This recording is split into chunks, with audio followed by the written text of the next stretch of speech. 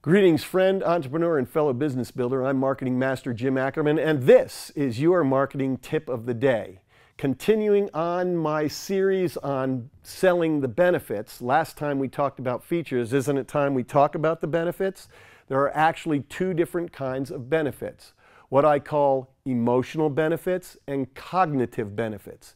Emotional benefits go to the very heart of why people buy. Cognitive benefits go to the head of why people buy. They're the justification that they have to make mentally or cognitively to do what they want to do in their heart of hearts. This tip of the day is going to focus on emotional benefits. You know, we all are driven by our human needs, and they fall into 5 categories. Number 1, the need to survive. In today's world, that means, do I have food, shelter, clothing, a job, and transportation? If you've got those 5 things covered, survival isn't a big issue for you. But I'll tell you what is. How about the need to love and be loved? Will people do dramatic things in this world to love and be loved?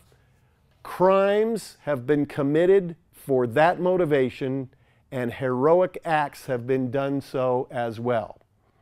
Another big motivator that's right up there with the need to love and be loved is the need to feel important. We all have an invisible sign hanging around our necks, and everybody's sign says exactly the same thing: make me feel important. If your product or service can be couched in terms that will help the prospect feel more important, you have a good shot at selling.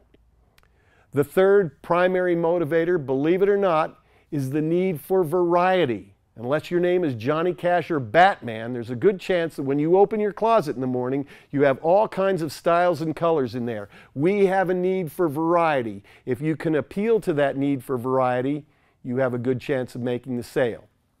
And then finally, in today's frenetic-paced Western society, the need for convenience is vitally important. If you can suggest to people that you can save them time and make their life simpler, you have a chance to sell. Those are the 5 big motivators that you need to consider as you construct your benefit statements. And the more compelling you can make those statements tied to those key human needs, the greater your opportunity is to complete the sale. And that is your marketing tip of the day.